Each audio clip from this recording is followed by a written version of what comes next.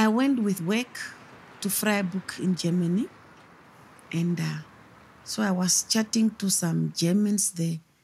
And we started to talk about the issue of genocide. And then one of them told me that, but I think that at one of the universities here, there must be skulls. So, and I said, are you sure? Yes. I said, how can I go there? So they gave me a number, the contact detail of the director of the archives at the Ludwig Alberts University in Freiburg.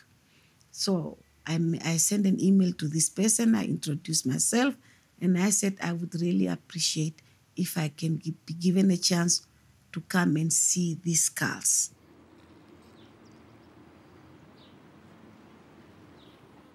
When the story broke out about that these skulls are found in Germany, are there where they are, made some people to realize even people have died 100 years ago, they can return to haunt you in one way or the other.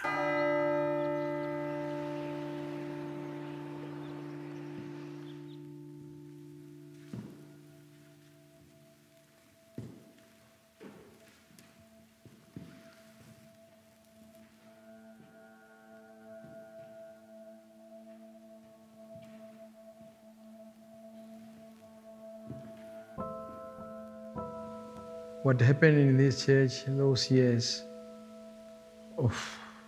it's very difficult. It's painful. What happened to human beings by the people who is power. The religions was used like collecting people together, but in the church, bad things happen in the church. Like when I told you now, is that the pregnant lady, he was given the head of his husband or the head of his small kid. The wife must take the meat out of this head so that they can take this skeleton in the box to transport it or to ship it to Germany. So it's where it was painful, and it happened in the church where I'm standing here. It's painful, really. It's not easy.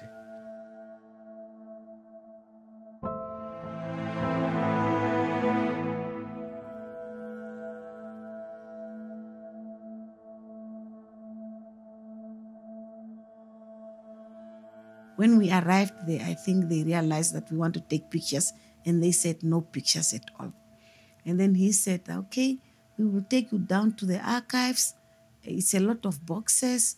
The skulls are mixed up. We don't even know which ones are coming from Namibia, because some are also coming from the Aborigines in Australia. And I said, it doesn't matter as long as I see that these are skulls. So we went down there.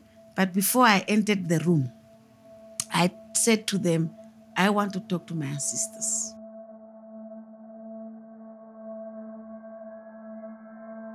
Ko tate no mama wa viuri venu bia etfangui wa matupa nunga ba parangata mo Namibia ye birimba matukongorero dombe podenu yanjere bihitemu.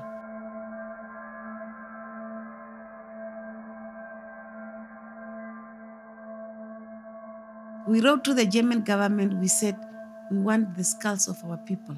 They belong in Namibia. They don't belong there in Germany.